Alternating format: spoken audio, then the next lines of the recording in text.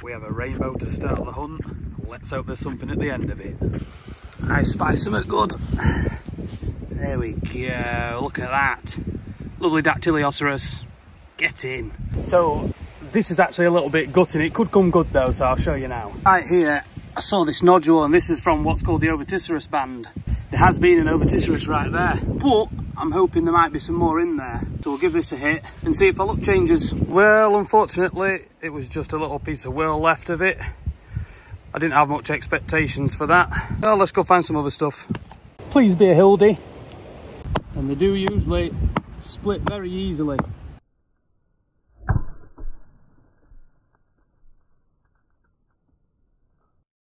Oh, my knee. Oh, that hurt. That really has to be the hardest I've ever hit myself. Right on the fleshy part too, not the bone. But we'll carry on, see how I get on. Look's got to change after that, surely. That really, really hurt. Oh, my God, that hurt so badly. Just come across this bit of a fall. So this looks promising. So we're going to go search through all of this. And then funnily enough, right at the bottom of my feet, I mean, I'm not sure whether that is or not. Oh, it's a knackered Hildy.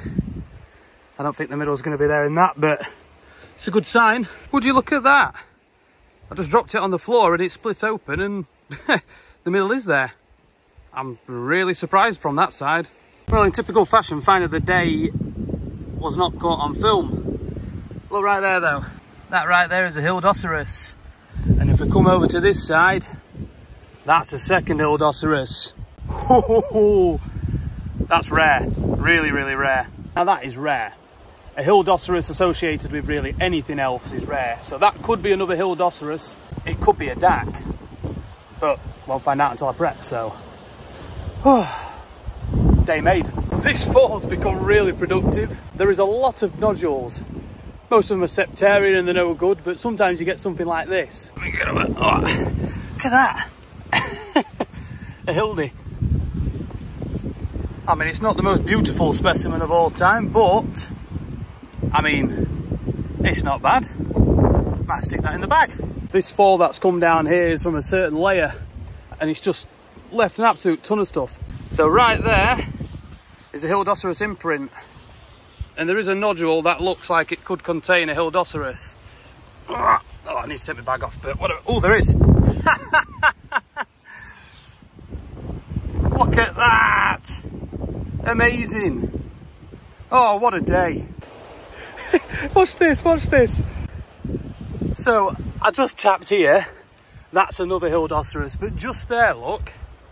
I'm going to walk over to it. I've only just seen it. Oh, it looks a bit broken. Damn. But there's another Hildoceras there. It's not good nick, actually, that. Unless the other part of it's somewhere here. I'll have a look. Oh, this looks really good. I hope it's all complete. Oh, look at that. Wow. That is an absolute stunning Dactylioceras. Oh, absolute pure enjoyment today. This is the most fun I've had out collecting in years. Incredible. Here's the deal. Just found this. There's a DAC right there, and there's a DAC right there. There's a couple of other imprints that show that there might be more DACs in. If, and I mean if, this has them running through, because I'm going to try and split it down the middle, I will take this back, but this is unbelievably heavy. This is pure pyrite and it'll be very difficult to prep. Moment of truth. Oh my days, it does.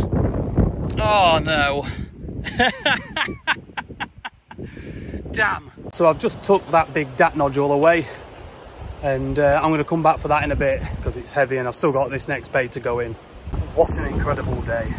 And what's really weird is this has all happened since I hit my knee earlier on, which is very, very strange. Not that I'm complaining, I'm probably going to be bruised underneath, but I'm trooping through today for this. Absolutely mind-blowing.